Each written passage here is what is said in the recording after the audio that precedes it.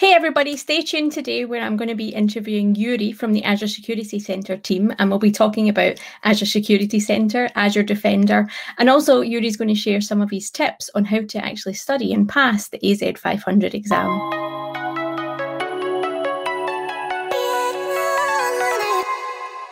Welcome to today's Azure Unblogged. I am joined by Yuri from the Azure Security team. So welcome to the show today, Yuri. Hey, thank you very much for having me here today, Sarah. Awesome. So security is one of those big topics that regardless of what size of organization you are and what technologies you're using, you kind of have to think about it, right? But if a organization is starting their security kind of strategy and they're having a think about it, where can they actually start? What's the best point of starting for them? So assuming that this journey is starting with the cloud, right? They usually are migrating to the cloud. What they usually need is visibility and control. They need to be able to, as they start migrating those resources to the cloud, understand the security posture of each workload, how well configured those workloads are from the hardening best practice perspective, and making sure that over time, they continue to increase that security posture. That's where Azure Security Center can add a lot of value, is by helping them to have the right visibility, the right control, and ensuring that they are moving in the right direction to enhance the overall security posture.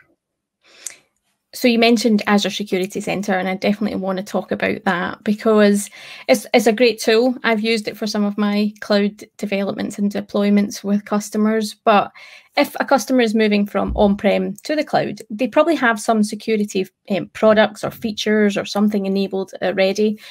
Does Azure Security Centre complement that? Is it a replacement? Where does that sit on that journey for a customer migrating, Yuri?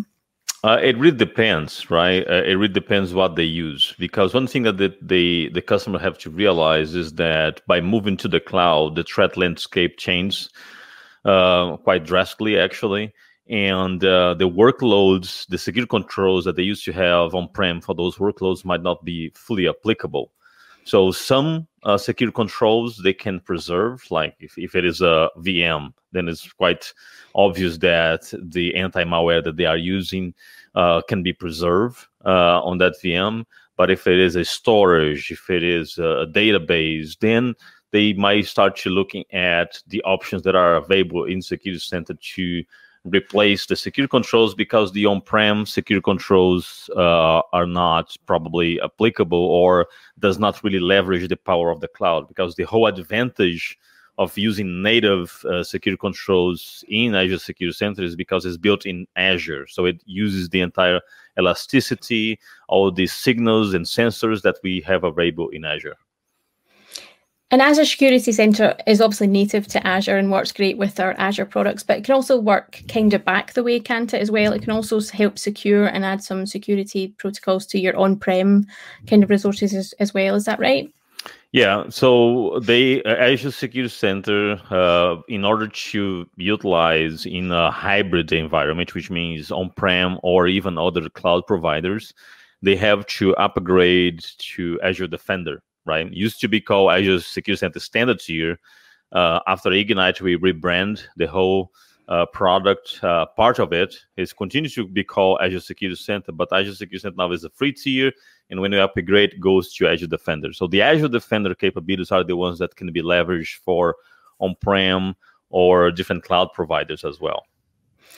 So that was a question I actually wanted to ask you, because I heard Azure Defender mentioned at Ignite, but I wasn't sure if it was a new product or a name change. But I think from what you're saying there, it's actually just a name change in what we've already been offering customers. Is that right? Or have I got it wrong there? Yeah, I understand the confusion. Many people said, you're retiring Azure Security Center, and the answer is no. There is only one single portal. It's called Azure Security Center. The change on the strategy, it was to keep seamless experience for the Defender branding. So you have Azure Defender for servers, you have Azure Defender for Kubernetes, you have Azure Defender for storage, right? The branding is for the threat detection perspective. So now when you upgrade from free, there is no more the concept of standard tier. Now the concept is Azure Defender, because now you have the whole package of threat detection for the different workloads. So Azure Defender is part of Security Center. Azure Defender is not a different product. Azure Defender belongs to the Azure Security Center umbrella. It's just the upgraded version. Okay, cool. That clears that up. So thank you for that. This year, I've noticed you've launched tons of new features and kind of additions within Azure Security Centre. I think off the top of my head, I remember you added asset inventory and secure score and multi-cloud support. What's been your favorite new feature that you've added to Azure Security Centre, Yuri? I always look at Azure Security Center in two major pillars, right? The Cloud Security Posture Management, CSPM, and the Cloud Workload Protection Platform, the CWPP, which is Azure Defender, right? So from the CSPM perspective, I think that inventory is actually one of the major ones. It's really easy to search and to query for different resources, the current status. And also the integration with Azure Resource Graph is very powerful. So you can start the inventory using that dashboard.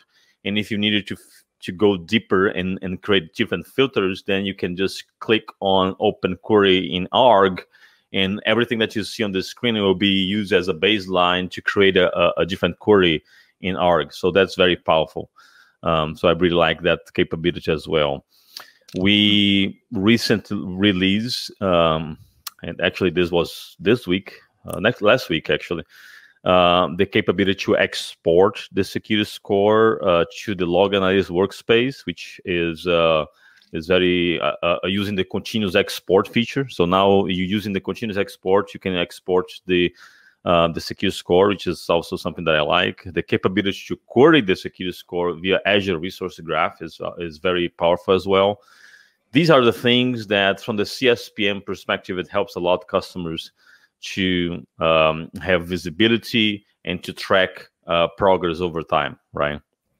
Okay. Now, from the Cloud Workload Protection Platform, one of the things that we released at Ignite is the continuous assessment of ACRs, container registries, and we continue to improve on our threat detections, right? We released recently the threat detections for SQL Anywhere, which means that you can have a SQL on your machine in AWS or GCP, and by onboarding that SQL using Azure Arc, you will be able to use Azure Defender for SQL.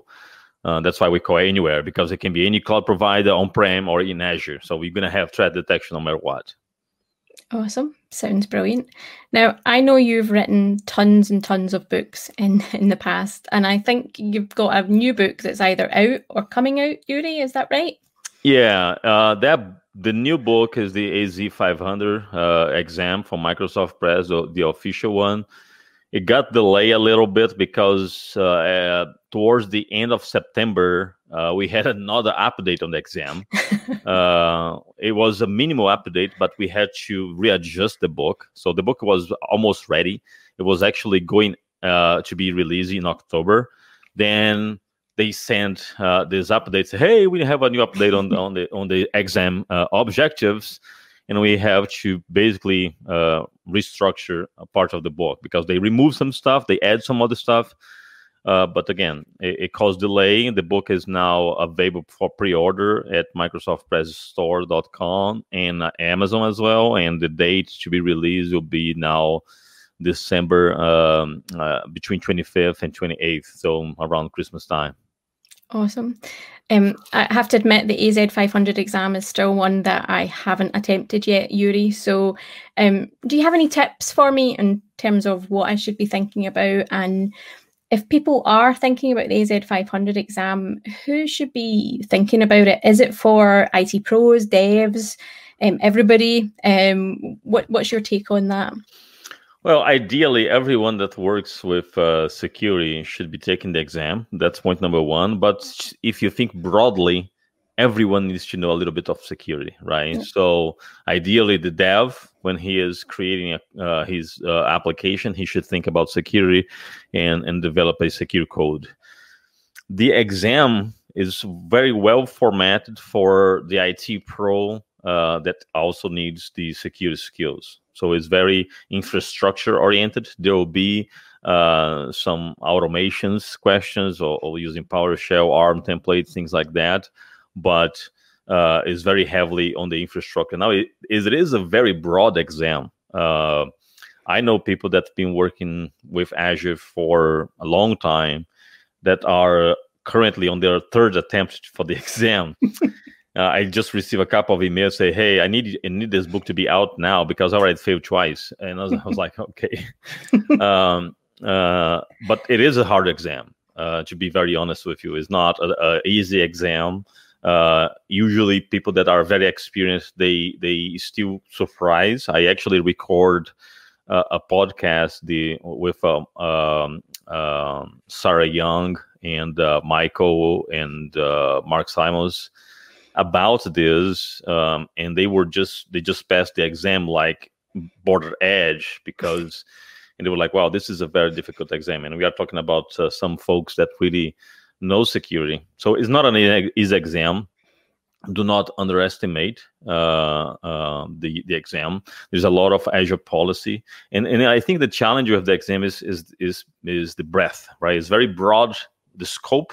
You have to know Azure Firewall. You have to know Security Center, Sentinel, Azure Blueprint, Azure Policy, VPN, networking. So it's very broad. It covers a lot of things, and all those things are covered from the infrastructure/security standpoint. So do a lot of hands-on. Try to do some hands-on, because if you just study from the theory perspective, you might miss some points that you only see when you start doing some hands-on. Awesome. I think that's what I'll be doing over my Christmas holidays then, getting some hands-on experience for AZ500. Thank you so much, Yuri, for your time today. I really appreciate it, and you've cleared up some of those misconceptions that I had around some of the products in our security range. Now, if you want to check out any of the resources or products that Yuri mentioned, please do check out our show description notes, where we'll be posting some links. And remember to subscribe and like our channel for future content as well. So cheers, everybody.